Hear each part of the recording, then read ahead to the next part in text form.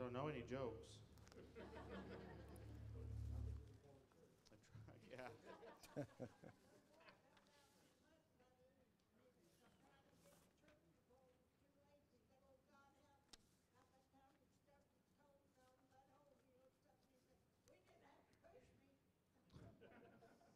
There's one in every crowd.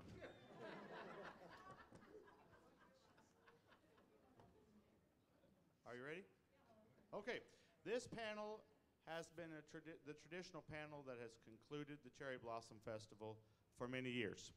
Many of these faces have been longtime participants in this panel. In fact, while we were at the Jubilee Theater for the play the other night, it made me think about the first year of this panel and being there, and some of you may have had those memories as well.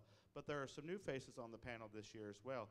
It's great to welcome Tweed Roosevelt to the panel this year, and to see many returning guests that have become very special friends to us.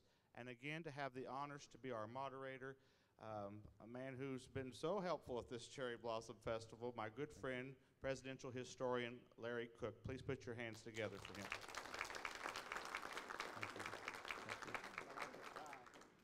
Well, thank you all for being here. This is so exciting, and I said it the last time, I'm going to say it again. I hit the history lottery, able to moderate this wonderful panel here. There's just so much history, and all these people on this panel have become friends of mine, and it's just really great, and I'm honored to be here. And so we're going to get started, and what I'd like to do is just go down the line. If you each would just pick up the microphone and say who you are and who you're related to. Is it on? No. Yep, you're good. Is it on? Okay, I'm Tweed Roosevelt, and Theodore Roosevelt was my great-grandfather. I'm Mary Jean Eisenhower, and Dwight Eisenhower was my grandfather. I'm Bertram Hayes Davis, and Jefferson Davis was my great-great-grandfather, and Rutherford B. Hayes was my great-great-great-cousin on the fifth time, and I'm related to Zachary Taylor by death. My name is Richard Gatchell, and James Monroe is my fifth great-grandfather. I'm George Cleveland. I'm the grandson of Grover Cleveland. Ulysses Dietz. I'm the great-great-grandson of Ulysses S. Grant. Massey McKinley. I'm the great-great-nephew of William McKinley.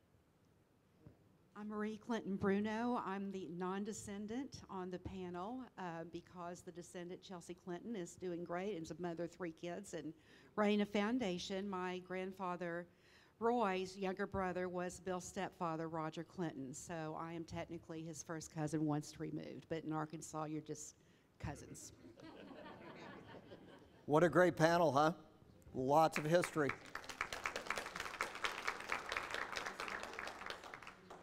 Tweed, I'd like to start with you, and welcome for your first time here.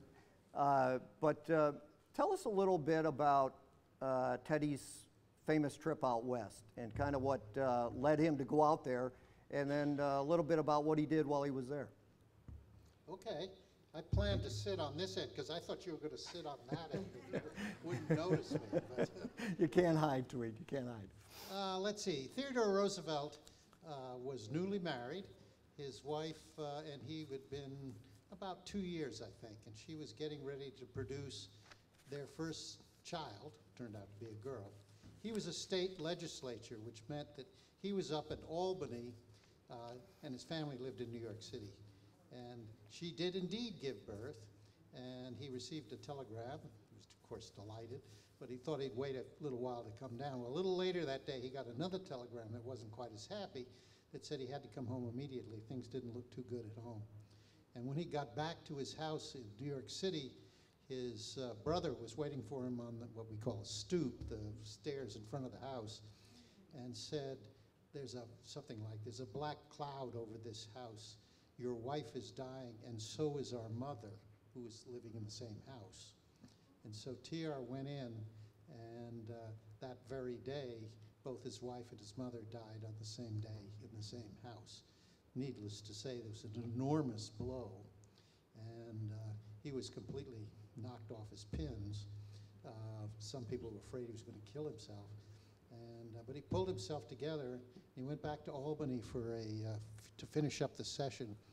And then he wanted to get away from it all. And he thought the way to do it was to bury himself in North Dakota, where he'd recently bought a cattle ranch, or really a sort of they open-ranged cattle then, so he just had a kind of a homestead there. And he moved out there, and that's really where he recovered from this tragedy. He said at one point, "Black care seldom follows a man who rides fast enough." And so that's where he recovered. And yeah, you did well. Could you just talk just briefly about a couple of the things that he did out there? I think he did a little bit of law enforcement, unofficially maybe, but. Well, let's see. It's 4:20. I got an hour for this, folks. So, he was a rancher, and so he had sunk about a quarter of his not inconsiderable inheritance into this ranch. And he's the boss. The cowboys were working for him. And as an open range ranching, they just let the cattle roam in what's called the Badlands out there. It's not very good country for anything other than cattle. And so they did all the things they do with that. But how it affected him were really three ways. One, he was raised in a very effete East Coast, upper class, snobbish environment, and he went to Harvard, which was equally snobbish. So this was a major opportunity, or he saw it as a major opportunity, or a learning opportunity to see what real Americans were like, and it completely changed his view about ordinary Americans. Very important thing for his future life.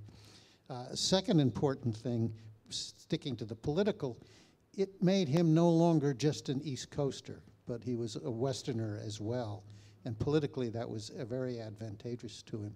But perhaps the most important thing he learned out there, keep in mind in 1900 or 1880s, the people in this country didn't understand anything about conservation.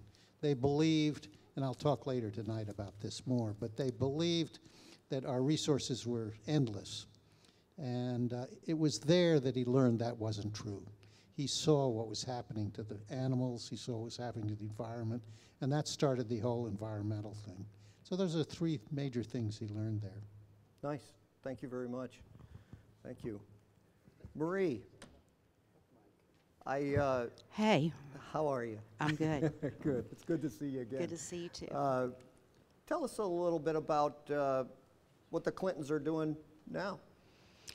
The president, well, Bill, I'll just say that, but he's gotten into podcasting. He's doing quite a bit. You can just pretty much Google President Clinton and podcasts and all the topics that he has been speaking with internationally and globally, or well, globally, internationally, same thing. But really enjoying those. I haven't seen him really in the last couple of months. We did a family Zoom call, and he was on, but I didn't recognize the background. He's been on a number of things, and you can see the background at the home in Chappaqua.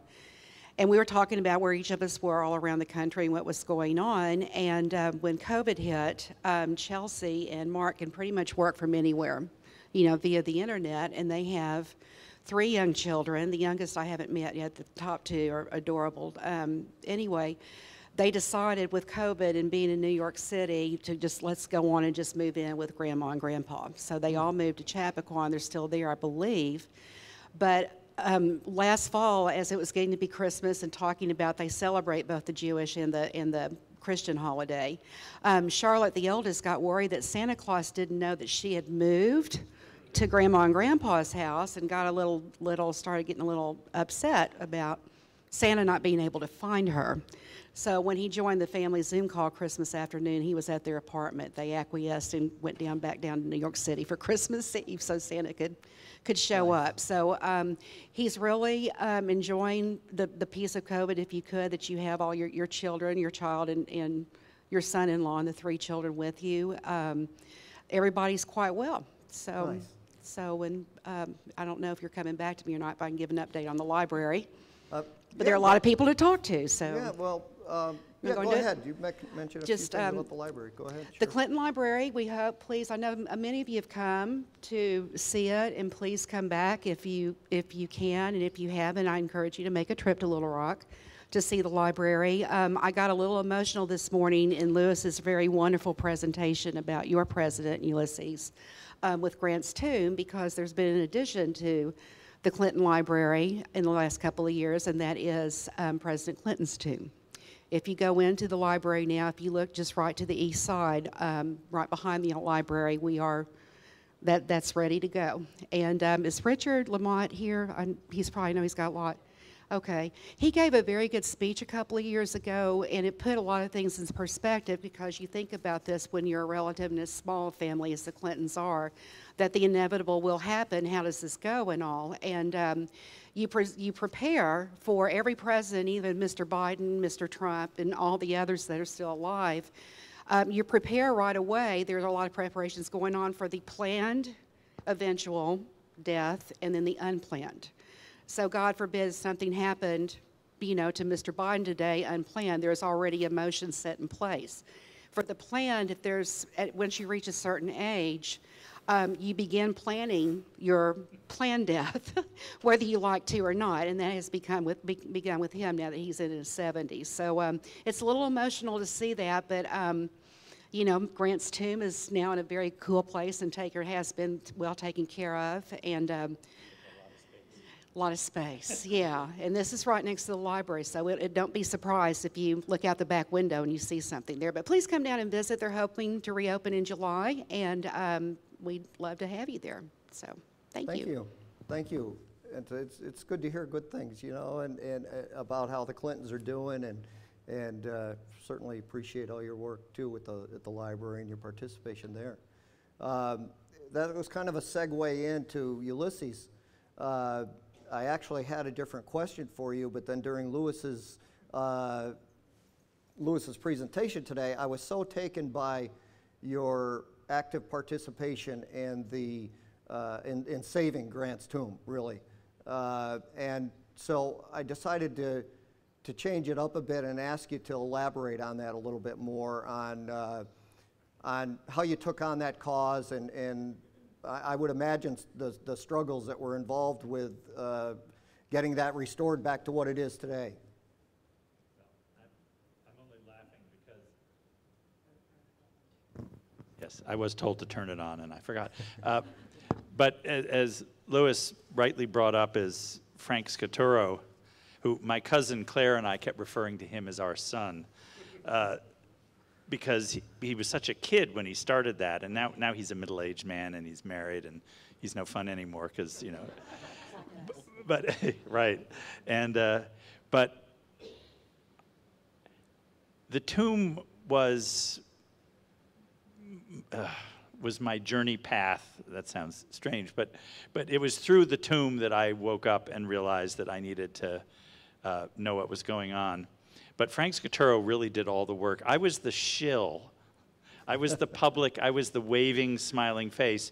Because as Lewis said, Frank is very literal, very factual, very analytical.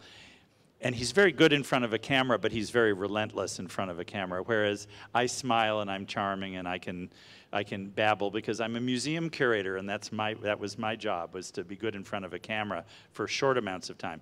And so I became the sort of talking head when the press wanted to talk to someone named Ulysses. And I'm the only, as I said the other day, I'm the only one in my generation named Ulysses, and I'm actually the youngest one in my generation. And so my brother, who is just as much a descendant, is named John Dietz, so who cares? And my cousin Claire, who I adore, is just as much a descendant, and her name is Claire Teleschky, so she's got a Hungarian last name, and so the press are going to avoid her if U.S. Grant comes up. But I'm Ulysses, so people would talk to me. So that's sort of, I fell into that. Frank Scaturo talked me into that, talked me onto the board of the reestablished Grant Monument Association, and I became the one that the press would call. When Beyonce danced half naked in front of the tomb and scandalized the Wall Street Journal, I'm the one they called. And I didn't know who Beyonce was at that point, but now my daughter's favorite singer. But so I became sort of that quasi-public face. But then, but it started really before Frank. It started in 1987 when I was invited by the Park Service to speak, as happens every year on April 27th for his birthday commemoration. And I was basically, the Park Service blundered around, and I don't want to criticize the Park Service in general, but this group really blundered and humiliated me publicly on live television. And I wrote them a really shirty letter and said, look, if you ever expect the Grant family to get involved with Grant's tomb, we're going to lay down a few rules. Like, one, you don't surprise us on live television, and two, that you consult, that you pay attention to what the family thinks. And then I realized, well, the family actually probably doesn't care anymore because they've scattered. And so I'm here. I guess I better start. And that's really what happened. And then it was 10 years later and that wonderful picture of me in that great suit. I walked up Riverside Drive with Rudy Giuliani, who said hello and then ignored me the whole time because he was campaigning. But I smiled and waved, and I thought, and there was a lot of my family was there. There were a couple dozen descendants of U.S. Grant there, all of whom were completely ignored by the press because I was the one named Ulysses. So that sort of became the role that I decided I better take on. And then my mother, Julia, said, you need to go on the board of the U.S. Grant Association, which is now the managing organization for the Ulysses S. Grant Presidential Library, which, has anyone been to it? Well, you've been to it. You're my shill. But it's in Starkville, Mississippi at Mississippi State University, which is a long story, but it's there. The museum is wonderful. So it's a real presidential library with a museum, and I'm on that board. And so little by little, it's not just that I did things, but I realized I had to stop being ignorant. I started reading people's books. And I'm not a history reader. I'm a romance novel reader. I'm a fiction reader. I read books about silver and old houses. And so, and now I read books. The latest book I read, I'm in the middle of another one, which is a manuscript, but the latest book I read was yours. And what's the expression? Forewarned is forearmed. That's not quite the right, but that's not the right term then. The more I know, the less ignorant I feel. I used to go to these meetings with Civil War buffs and Grant buffs and think, oh my God, I'm a moron. I know nothing. They ask me questions and I just gape at them. But now I can actually answer the questions. And I know Ron Chernow. I've read his book. I've emailed him about his book. I've commented about his book. And the more I do that, the more I feel that I'm kind of honoring these people whose legacy I'm apparently protecting, but never knew it until I stumbled into it. And now the hard task ahead of me is getting the rest of the family to pay attention too. Sure. Thank you. Mary, you were christened in the White House. I know you've told me some great stories over the past few years of your time with your grandfather in the White House. You were fortunate to be able to know your grandfather, where some of the other panelists here never actually, knew their ancestor. But I'd like you to share a favorite story from the White House time. Well, I'm kind of like what was said earlier. Do you have? I think it is. Yeah. Do you have 2 days? Yeah. But one thing that was kind of interesting. We had a home in Gettysburg, Pennsylvania, and Granddad had his farm, and the two properties abutted. But life was centered around the White House. And so Christmas time was always a dilemma because it was never a hard thing to figure out what to get each other, except Granddad, who had everything. What do you get the President of the United States for Christmas? So I had a very smart mother who decided we were going to put on a Christmas pageant for him. Now, the second floor of the White House, which is the residential floor, has, on the east side and the west side, recessed windows. And so they were serving as the stage. And my mother took sheets and cut necks out for them, and then put garland around the necks and cardboard wings on the back, right? 4 of them. There were 4 of us, my brother and 2 sisters and me. And then she took twinkling lights and a coat hanger and made halos out of the lights and the garland and the halo, and ran the sleeve down, or the wire down our sleeves, and put D batteries in our hands, disguised to look like candles, and if you press the bottom of the battery, the lights would twinkle, right? And so she was actually quite smart. So we turned out all the lights on the second floor, and there's an oversized corridor that goes between the two wings, and we proceeded, you know, of course, choreographed by my mother, to sing Silent Night and all these different, very gentle, while we were sparkling down the hallway, I'm sure as much like an angel as we would ever be, and to the other side where my grandparents were. And he loved it so much that he gave each of us $1 because he said it was cheaper than the theater. Your mother sounded like she was like an electrical engineer almost, to be able to figure that out. Some of the subsequent birthday parties were like that too, because we would put on plays, and she would do the casting and the makeup and all that stuff. You know, we did The Sound of Music. I was Gretel. You know, and things. You know, she was just very clever. Very nice. Very nice. Thank you. Massey. Now, William McKinley was the last Civil War veteran to become president. And I don't think a lot of people realize that he did have a role in the Civil War. And if you could talk about that, I'd appreciate that. So McKinley and Rutherford B. Hayes had quite the parallelism. They were both sons of Ohio. They both were very religious men, and they both had a passion for being abolitionists. And I think, primarily from my readings, that I think that McKinley never would have become president had it not been for the guidance, the mentorship of Rutherford B. Hayes, because McKinley, as a young man, entered the Civil War as a private.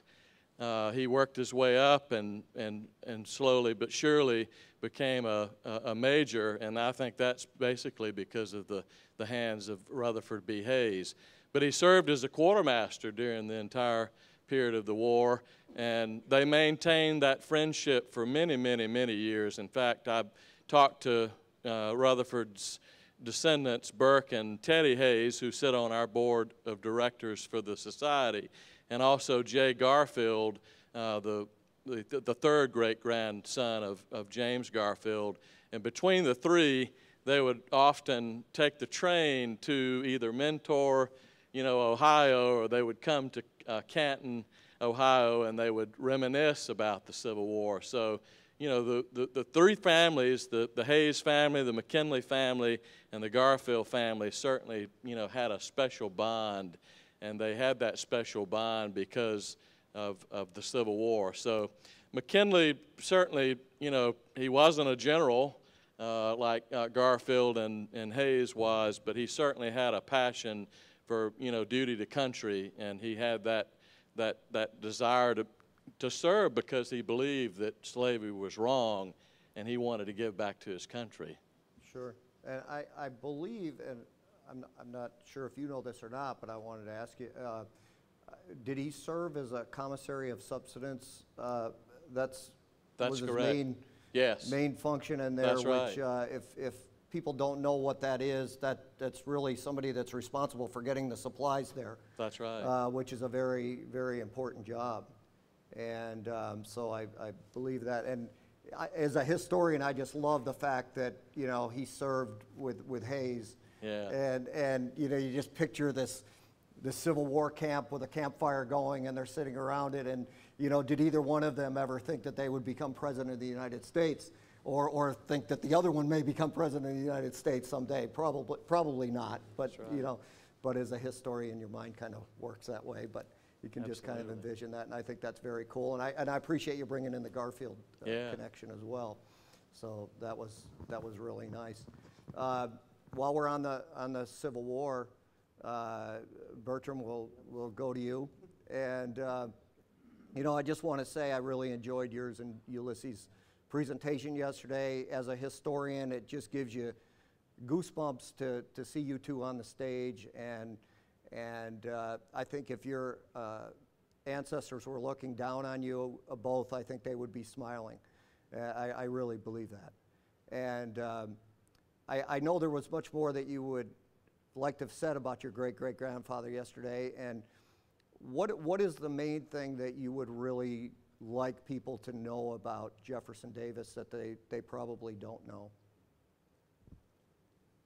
First, I want to thank Ulysses. You know, we met, I don't know, 8 years ago or 10 years ago in Natchez, Mississippi. Didn't know who each other was, but what we've grown is that we have attacked our history the same way. He was a little bit older than I was when he didn't know anything about Grant. I was about 28.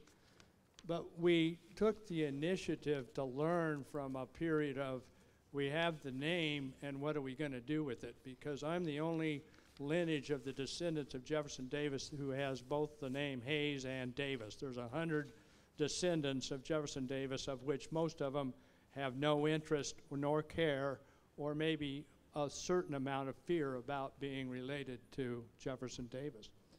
And so as I carry that, I've realized that early on I better know what I'm doing before I even portray the fact that I'm a descendant, and how do we do that correctly. We learn, as Ulysses said, we learn, and I've read everything about Davis, but I've done something else for 40 years. I've traveled everywhere that Davis was. I stood in places from birth to death and marriage and children and college and all of these things. And as I go through my life, I get the opportunity to lecture about him about 20 weeks a year on riverboats. And what I start with is that one sentence I said today is, you all know as President of the Confederate States of America, and that raises the question as you look at me, what are you doing here? Well, what we found is that we have a common goal to preserve our history. We don't really have any political agenda or anything else. We're here as preservationists. And as a preservation of Jefferson Davis, you talk about that moment and it defines him. But it's 52 years of his life that was not known, or the last 30 that's not known.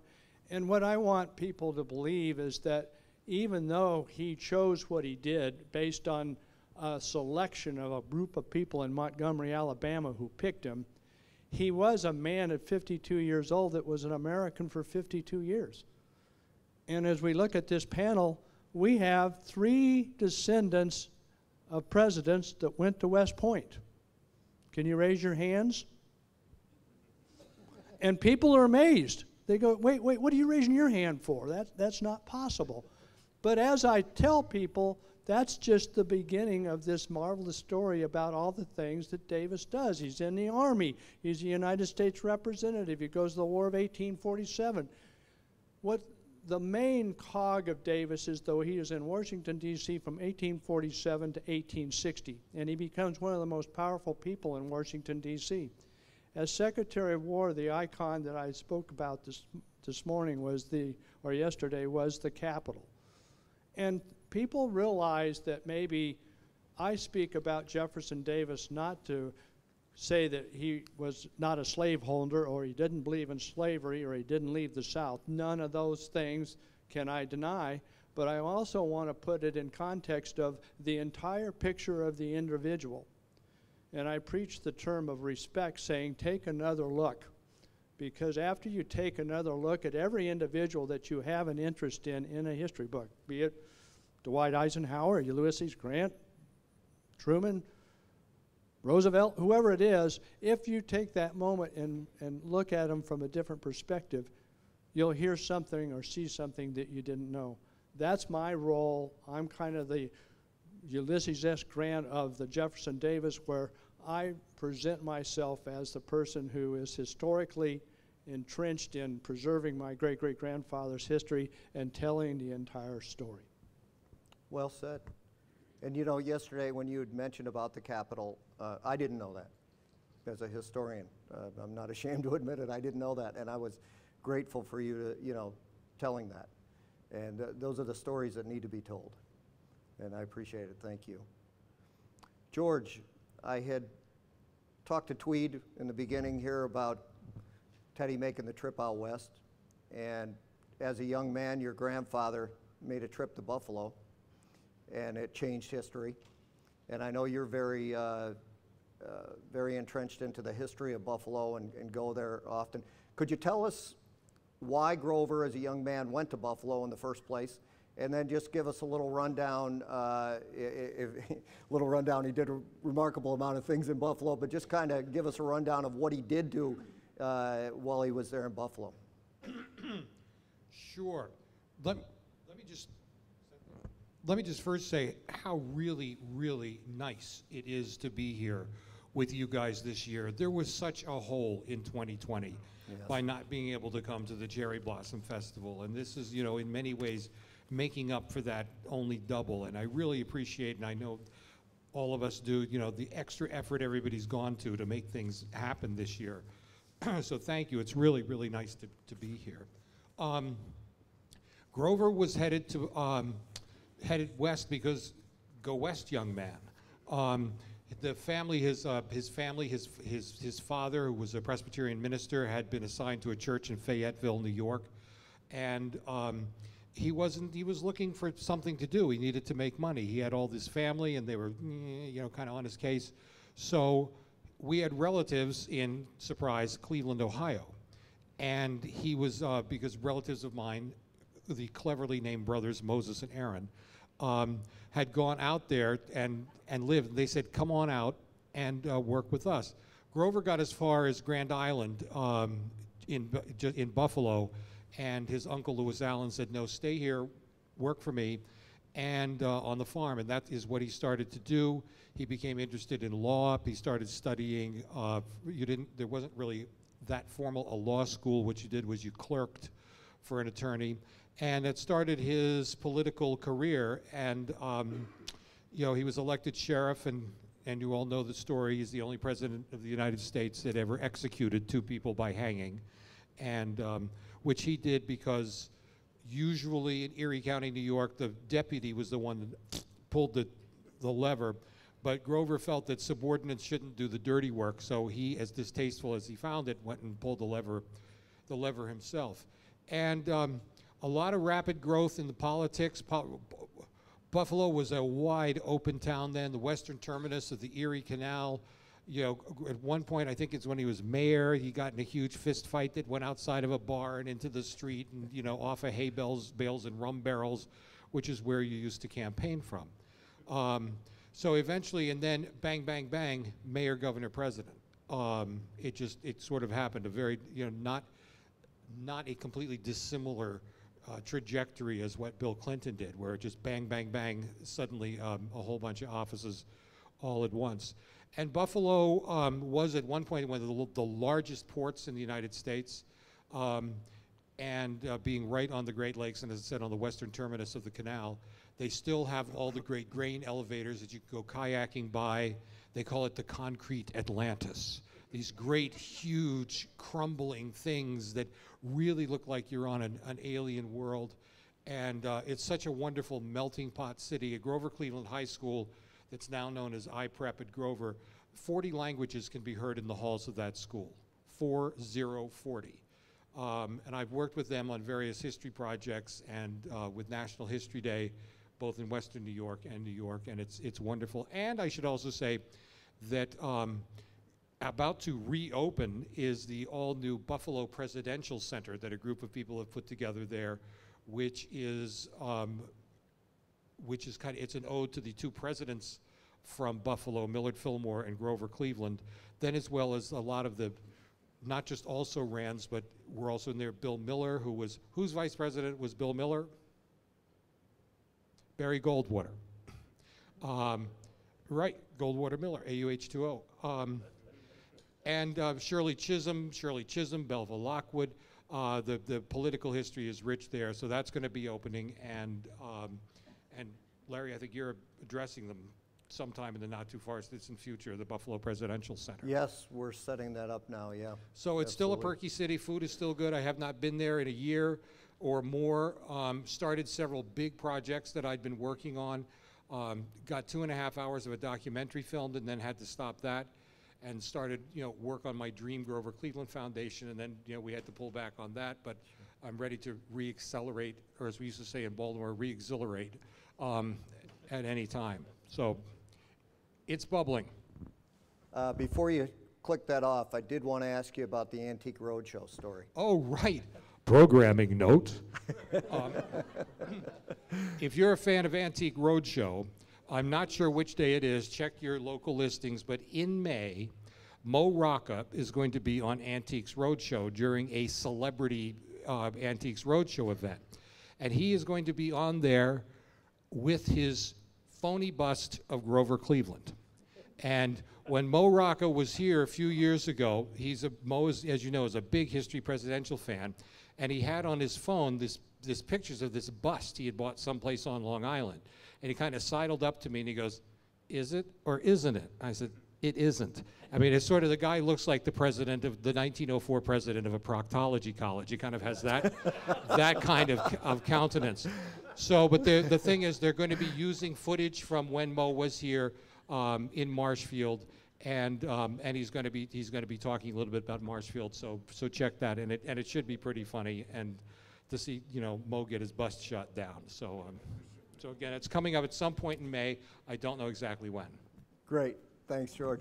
I just wanted to include a little thing in there that's very special to me, is that I grew up in Manlius, New York, which is about 10 miles outside of Syracuse, New York. And Fayetteville is right next door. I went to Fayetteville Manlius High School, to give you an idea. So I've always known as a little presidential history geek, I always was like thrilled that Grover Cleveland spent some years of his childhood there in Fayetteville, New York, and I always wondered if I was walking in the same footsteps of Grover Cleveland, when I lived in Manlius all my life. And so we're working on getting George to Fayetteville, New York, and would be thrilled to make that happen. But in addition to that, in talking with Ulysses when he came, Ulysses and I met just briefly on Zoom before, but in talking to Ulysses is from Syracuse. And he has relatives in Fayetteville, New York, and then in Cazenovia, New York, which is just on the other side of Manlius. So it was just kind of neat how all that tied in with Fayetteville, New York. And so it was really neat to talk to you yesterday about that, Ulysses, and again today. So Richard, don't mean to make you last, but I worked my way toward the middle there. I wanted to just tell you how much I enjoyed your program yesterday, and all the knowledge that you have about James Monroe, and you don't hear a whole lot about James Monroe, and it was great to hear your presentation yesterday.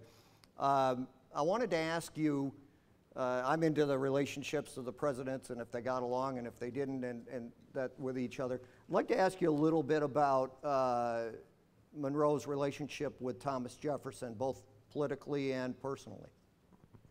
Sure, thank you. And I want to just go back to something George mentioned to me. It was a sort of a joke, an inside joke about Baltimore. George went to Roland Park Country School in the last year that it was co-ed and graduated 5th grade. Third grade, okay. But he graduated 3rd grade, way to go. And so we had this little Baltimore running joke that my daughter, wife, mother-in-law, and grandmother all went there. So, and they live right down the street from Ulysses' brother. So good to put Baltimore on the map. But thank you for asking about Monroe and Jefferson. And I've just became aware of a story between the two that I'll get to at the end. But I want to kind of give you a background of Thomas Jefferson was 13 years older than James Monroe, and their relationship started to blossom late during the Revolutionary War. I'm going to say in about the 1778, 79, 80 time frame, when Jefferson had asked Monroe to be sort of run a spy ring to find out where Cornwallis was, where his movements were in the Carolinas and throughout Virginia. And so Monroe was a writer, and he developed a spy ring. So Jefferson, who was the governor of Virginia at the time, knew exactly where they were. So if they needed to evacuate the capital within a day or two, they knew what was going on. So they developed a professional relationship then. And then throughout that, after the war, in about the mid-1780s, they lived together in Annapolis, and they were roommates as they were starting to form the government and having their time in Annapolis. In fact, Jefferson had a chef from France, and Monroe learned to speak French from him, and he would later be assigned as the minister to France, but that's where he started to learn French. And then even into the 1790s, when Jefferson was overseas, Monroe would write him letters about what was going on in the States. So they were very close, and in his presidency, Jefferson asked Monroe to go help negotiate the Louisiana Purchase. It was actually the Purchase of New Orleans at the time. It turned into be the Louisiana Purchase. He sent 3 men as an envoy over, Monroe being one of those. So there was this professional trust. And then as they had their houses at Monticello and Ashlawn, they're about 3 or 4 miles apart as the crow flies, but about a 30-minute ride because it's very hilly. And they had a lighting system of lanterns that they would put up in the tops of their houses, sort of, and I forget what the system was of, you know, 1 light means this, 2 lights means I'm coming over to your place for a drink, you're coming to my place to talk about history. But they had a great friendship and relationship in that sense, and really, you know, enjoyed each other's company. And even late into the, you know, the late 18-teens and early 1820s, as Jefferson was starting UVA, and that was his brainchild, and he needed some land. Monroe dedicated and donated some land. So some of the campus of UVA is land given by Monroe. Just an incredible respect for each other. And there's Monroe Hall there too. If anybody's ever been on campus, it's a significant building there. And then I got to this letter in this chapter in a book I just finished by Lynn Cheney that has kind of disturbed me, and it's affected me. It's because I've been reading about these guys' relationships forever. In 1823, Jefferson knew that the Postmaster General position in Richmond was going to come up at some point in the next 6 or 8 months. The guy there was getting ready to retire, a little older, and Jefferson had some people that worked for him in a legal sense and did some work around the property, and it was a family that had 3 or 4 brothers, and one of the brothers was kind of down on his luck and never had any money and this, that, and the other. And Jefferson thought he could kind of do this guy a solid and say, hey, James, could you do me a favor? When that position comes up, I'd really love to see you to go to this guy. I forget his name. It's in my notes from before. And he wrote him a letter 6 months before saying, if and when this comes up, I'd love it to be Provost, I think might have been his name. I could be wrong on that, but I'll call it that for the sake of this story. And Monroe got that, and he felt uneasy about it because he didn't want to do a favor in that sense. In the letter, I've read the letter, it's unbelievable, saying, I will never, ever ask a favor again. I feel awkward doing this, but it's in the best interest of me and my friendships and this family that I feel that this guy should have this job. Well, then when the Postmaster General of Richmond came up, Monroe appointed a different man, a guy that had been the governor of Virginia multiple times, and a guy that had been injured in the War of 1812 and was badly wounded and had recovered at Monroe's house. They were very close, and he was much more qualified than the family friend of Jefferson's. And he and Monroe appointed his guy and got a scathing letter from Jefferson, saying, I thought you had my back. I'd already sort of given the guy the wink that he was going to get the job. You didn't give him the job, and you made me look bad. And then Monroe wrote back, I'm the president of this country. I know that our relationship, but I'm not appointing someone because you think they should be. It's on my account. It's my call, and this guy's better qualified. I'm sorry. And they went back and forth, and they never really resolved the problem. And later in their life, this is 1823, and then even in 1825, a year before Jefferson dies, they had a state dinner in Charlottesville. It was the 50th anniversary of Lafayette's visit, and he had about a 6 or 8 month tour all throughout the U.S. There was a dinner there with Lafayette and Madison and Jefferson, and Monroe was 30 minutes away, and he did not attend, just because he was still so upset about this rift from a year and a half or 2 years earlier. And it wasn't until later on, even in late 1825, early 1826, that Monroe and Madison and Jefferson had a dinner, and they kind of sorted through it, but they both dug their heels in so far. And as you know, the farther you dig your heels in, the harder it is to let go. And then it just pains me to know that their 45+ year relationship ended on a note that was not good. And reading about that was upsetting to me, but you know, history's not here to be convenient and kind and happy all the time. It's you know, it's unscripted and unplanned, and that's how it happened, and that's how it ended. And then Jefferson, I think a lot of people know, Jefferson died on July 4th, 1826, and then Monroe died 5 years later on July 4th, 1831. And I'm kind of saddened to know that the relationship ended on a down note. I don't mean to bring the last speaker down on the on this kind of thing, but it's the truth. It's the honesty of the times. So go forth and prosper and have a great night on that note. I know many stories with today's or the one 20 years ago where it's unfortunate that happens a lot. You don't get what you want because it is their appointee. So Exactly. And your comments on history there, Richard, thank you for that. It was very well said. I would like to ask you, Massey, and then we're going to do one more quick thing, and then I wanted to get a couple minutes to open it up to questions because we seem to always run short on that time, and I wanted to get a couple questions from the audience. But Massey, I would like you to talk about the Presidential Descendant Society a little bit, make people aware of that, because I think, again, I think it's a great thing that you all are doing, and I think everybody should know about it. Absolutely. I'm privileged to have most of these up on the stage as board of trustees of the society, but we founded the society for two reasons. One, for the camaraderie of knowing each other and getting a chance to actually spend time and learn about each other's families and about each other's ancestor. But secondly, we wanted to do common good for everybody. And I think the pinnacle thing that we came up with is making sure that we had an opportunity to have an educational initiative. And that is to, number one, have a book prize that's biannual that actually awards a book that talks about, the first book prize will be for presidential leadership and how important that is to our country. And then secondly, we wanted to make sure that we had a school-based curriculum based upon civics education and how important it is to vote and how important it is to be involved and read about our leaders and understand why it's so important each and every election to vote. So between those initiatives and some of the different things that we'll be doing, some of that being college scholarship for students who want to study history and presidential leadership, that's the major reason why we came up with the idea of the society. And we hope that you'll join us as ambassadors in that quest. Tweed Roosevelt is our president. Linda Johnson Robb is one of the vice presidents. Clifton Truman Daniel is also a vice president.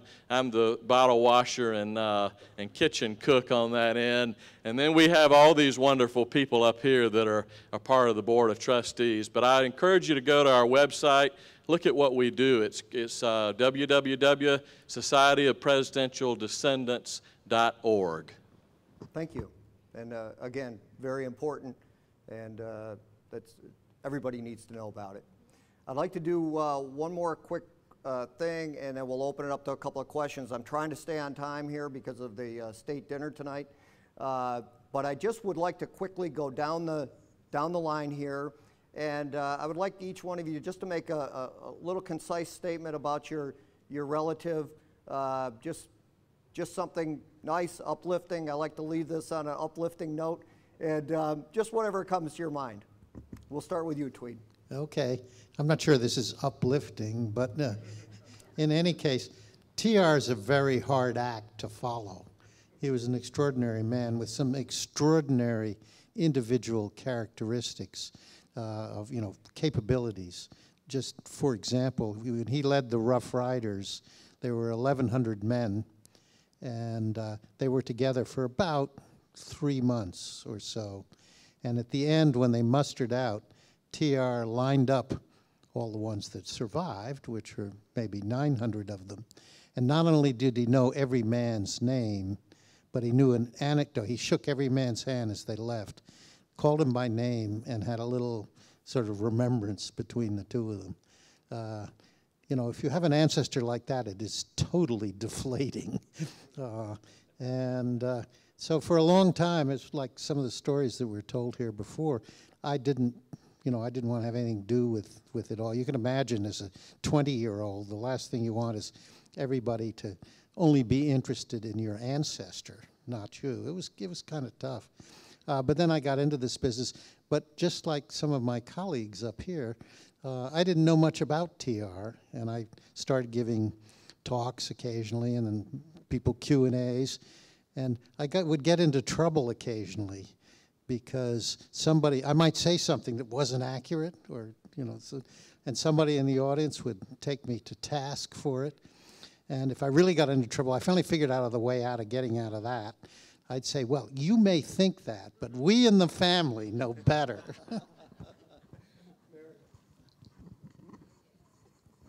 Well, my grandfather had a tremendous belief in the resilience of the everyday person, including the grandchildren. I mean, he believed if given the reins, the people could find a way to live in peace, that they could find a way to make their way in this world, and he really believed in hands-off, shall we say, management, all the way to the point where one time he was teaching me how to ride a horse, and I was so little they had to double the stirrups, and I might add this was English style, not Western, so there was nothing to hang on to.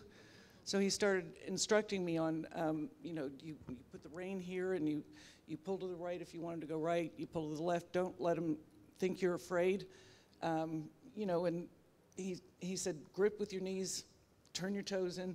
He said, do you understand all that? And I said, yes. And he said, repeat it back. So I did. And he said, good luck. He whacked the horse on the back end, and the horse took off. And my fanny and the saddle were like this. And I landed on the horse's neck, but I did not hit the ground. Great. And he was laughing. Bertram? I know that you all look at Jefferson Davis in a different light than the rest of these individuals up here, but I hope that you look at us all as the same as we go through this historic preservation. And one thing I wanted to leave with you is that Davis was the president, and he did all that he could for what the cause was that he was elected to do. But in the 1880s, Davis was one of these resilient people that understood the focus of the country was not behind them, but in front of them. And as he spoke in the 1880s, along his journey, he said, let us not hold what we saw before us as what it is. Let's unite in one country and go forward. And that statement in 1886 really didn't sit well with the South because they were still reeling. But his initiative to change the way people thought was a reconciliation moment that would carry on even as we today talk about history. And so I think I want you to look at him as that person that it was his way or the highway until he realized that the highway changed course and he needed to get on the right side. So he did do that later on in his life, and I perpetuate his history. So thank you again. Richard? Sure. Test. Are we on? Yes. Yes. So for Monroe, I think if he was alive today, sort of what would he look back on, and anything in his time would he be proud of? And what people may not know is that in 1823, each year, presidents put in their articles into Congress, and his 7th articles to Congress in 1823 had a bunch of stuff in them. Embedded in there were some articles that were written actually by John Adams, John Quincy Adams, his Secretary of State, and co-written by him, that later became known as the Monroe Doctrine. He had no idea that he didn't put it in as the Monroe Doctrine in 1823. It wasn't until about 1850 that that subsection of those articles to Congress became known as Monroe Doctrine, and it really from that time on and for a long time really had a lot of teeth in it, basically saying the Western Hemisphere is not the fishing ground and the territorial takeover ground of Europe and of any other countries, that they should all be sovereign and free. And that doctrine, that document has come into play a number of times since then, and I think it's still referenced today as people are trying to take over different parts of possibly of South America. So I think he'd be proud that the document evolved into something with his name, and it still is topical today, 200 years later. Thank you. George? I think several people have mentioned that Ulysses. Ulysses, I believe you had said about how you sometimes would, for a long time, just felt like a moron about anything information to do with your president. I, have certainly felt the same way. Every Cherry Blossom Festival and so many other events, I learned something I never knew before. I never knew that Grover was the mourner-in-chief at President Grant's funeral. I mean, that's I'd love to see that on a business card. Grover shows up a lot of times. It's kind of like the Where's Waldo, because he had so many different positions that you kind of say, oh, there he is crossing the Brooklyn Bridge at the opening of the bridge, and there he is doing that. And there he is, and I think about him a lot, but having spent a lot of time this weekend talking about President Carter and just how much he loved to hunt and fish. And it's so exciting because people offer me tidbits of information here that I've never heard of before. And I kind of look at them and say, are they making that up? And then, it turns out, no, that this person is a wealth of information. So deep mining again this year at the Cherry Blossom Festival. So Thank you, George. Ulysses? Well, some of you may have seen the History Channel special that came out of Ron Chernow's book, but came out of a certain part of Ron Chernow's book. So since Steven Spielberg and Leo DiCaprio bought the rights to that book, and that's what came out of it, I watched it, I appreciated it, but I'm still waiting for the big romantic movie about Ulysses and Julia as the great love story of 19th century America from the frontier to Fifth Avenue, which is something I have spoken about. I can give lectures about their decorative arts and Julia's jewelry and the way they decorate. I can give a whole lecture about the way all the first ladies decorated the White House. And, but I haven't, history includes love, one hopes, and I want to see them on screen. I want to see who they cast as Julia, frankly. Who do you want them to cast as Julia? I don't know. I can't think of anybody young enough anymore because they were still in their. She was like 42 and he was 46 when they went into the White House. So, who? Julia Roberts. Julia Roberts is Julia. Hey. The name? How about Ulysses? Who's going to be Ulysses? Let's get this. Okay, let's not bog this down but we'll talk about this later.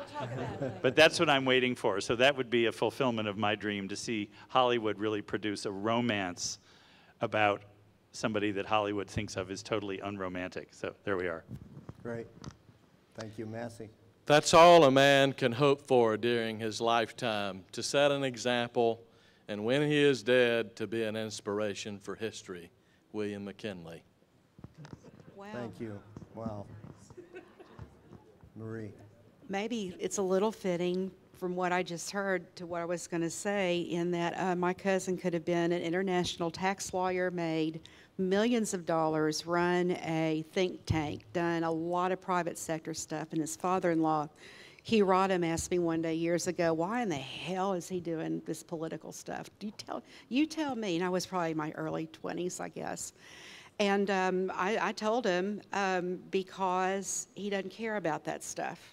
He wants to make the world a better place, and therefore, after being educated at Yale, undergrad, law degree, Oxford University, he decided to move back to Arkansas because he wanted to start in one of the poorest, underserved states in the country and try to make things better, beginning with, he ran for 3rd District Congress. He didn't make it, but he learned a lot. He became Attorney General. He became governor for as long as you could be, and then a 2-term president, and he included me and my cousins. We have been part of that every step of the way because he loves us and wants us to be aware of how important history is. Whether you like it or not, you are, as a family member, part of it, even though I'm not an official descendant.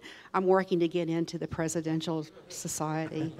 But anyway, I'll be your secretary for nothing. But anyway, he could have done anything he wanted. He does not care. No matter what you think in the news, and please, please do not believe everything you hear on TV. Okay? And he is one of the kindest, most heartfelt, wonderful, wonderful people I've ever known. And I'm very grateful, and I think I can say the same for our state and our country for his service. Well said. Thank you. I'd like to take just a couple of minutes for questions, and then I'll have a final statement. And then we can get ready for the state dinner. So I think Richard's going to play Phil Donahue here. Okay, so we have a dual act. Richard, get up. I'm just kidding. I actually have two questions. First of all, out of all of you on the stage, how many of you have adult children? Define adult. Well, you know, children, maybe they're young, but I figured they might be older. I'm just guessing. Anyway, my point is that, first of all, thank you for preserving history in everything that you do. And do your family members,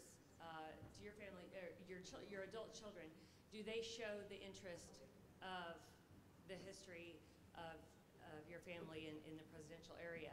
And do you see that continuing so that they are here 20 years from now or 50 years from now? Is that directed to anyone? Anyone that wants to answer that? I just found it interesting because, again, I think it's important that we pass everything on to our children, right? And in this generation, are they showing that interest? You know, and if they're not, how do you keep them interested? You're making a good point. I have two children, a boy and a girl. One of the problems is, you know, like genealogy in general, it's something that often comes later. And remember, kids my kids' age, which are in their 30s, they're just trying to make their way in the world. We have our first grandchild. You know, life is very full. But the way I look at the two of them, I don't think my daughter, and who knows what the future has, but I don't think my daughter's ever going to be particularly interested. And now she has a different last name, of course.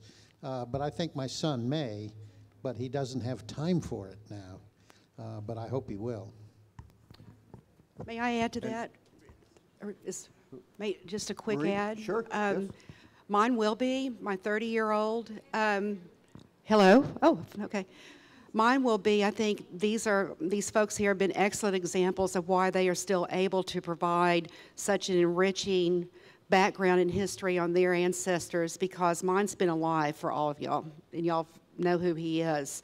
So, but I have saved and collected and given some things. I think George or someone said you don't donate to the library, you give them an acquisition. They get it, but you have to sign off on it. So it's up to us, and any of you that may be in this boat down the road, no matter what office or what you do, hang on to that stuff, talk about that stuff, because I agree with Tweed. As they get older, they're going to go, oh yeah, I have that. And it will become more important as they get older. So yes, but it's up to us to make that happen. Richard, you wanted to say something? Real briefly, yes. My 20-year-old daughter, Emery, is at Rhodes College in Memphis, and she just declared that she wanted to be a history major, 20 years old. And I asked her why, of the baseline, and she goes, going to Marshfield has been so special to meet all the other historians. It's made a big influence in her life. So it's a collective thing from everyone in this room. Great, thank you. Take another question.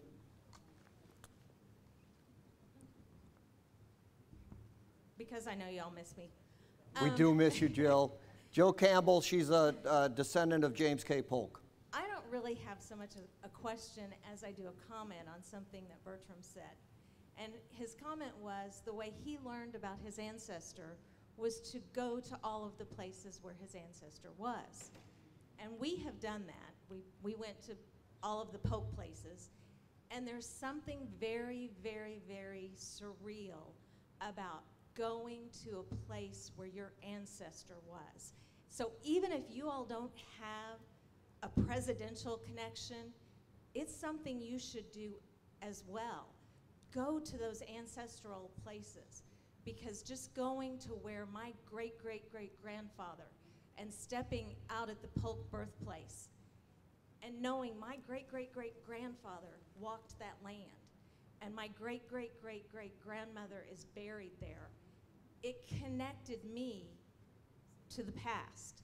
And it's something very, very emotional, and it's something everyone should do, even if you don't have a famous ancestor of some sort. So that's my comment for everybody, Great. Not just a question for y'all, although, hi. Thank you, Jill. Appreciate that. I think we're going to have to wrap it up. We could take one more question from the audience, and then. Right up front. Question for Tweed Roosevelt. If your great-grandfather were alive today and involved in politics, what party do you think he would be involved with, or none of the above?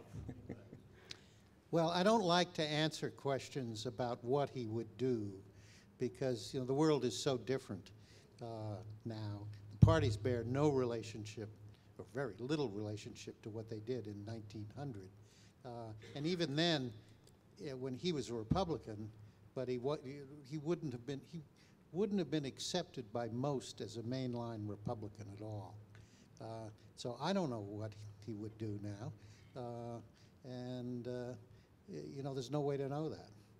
And furthermore, he can affect us these days, but it's us that matter and what we think, and what we think and thinking. And so that's one of the reasons the Society of Presidential Descendants wants to try. It's egregious how ignorant much of our country, and particularly the younger parts, but much of our country is as to what this country is all about, the difference between a republic and a democracy, and what, even more importantly, as people like de Tocqueville would say, what are our responsibilities as citizens, not just to vote, but to understand what's going on and to follow it. So we, the Society of Presidential Descendants, also I'm connected to Long Island University, where I'm starting a school of public policy. And the idea is we've got to get back to teaching our kids how the system works and what they need to do as good citizens, because a democracy does not work unless we have an educated and sort of a good citizen, moral as they used to call it in the old days, citizenry. And so we should all be trying to help our kids understand how it works. Thank you. I just want to thank all of you for being here and supporting history. I want to thank Nicholas for such a wonderful Cherry Blossom Festival that we're so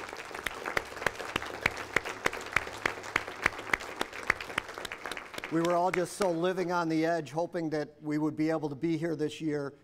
And as I mentioned early on, we're all such great friends, and it's like homecoming days. I think Louis said that too, and it's like homecoming day when you come here. And it's just so great to be here. And thank you again, my friend, for putting this together. I do want to say I've spent my life studying your families. And I know the sacrifices that your families had done to serve our country.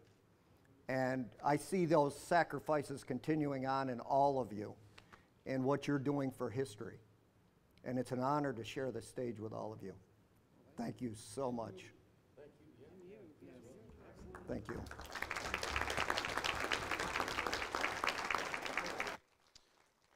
Okay, let's give them another huge round of applause. That was a great job. And we'll do our traditional photo op. I'd like to ask Jill Campbell, is Gayla Gibbs still here? Jack Scaife and Donnie, Katie, Tom, if you'd like to be in the picture as well. Am I missing any of the presidential descendants if they'd like to come forward for the traditional presidential family picture? And hey, but before we leave and you get too excited, it's Cherry Blossom tradition to have our final words.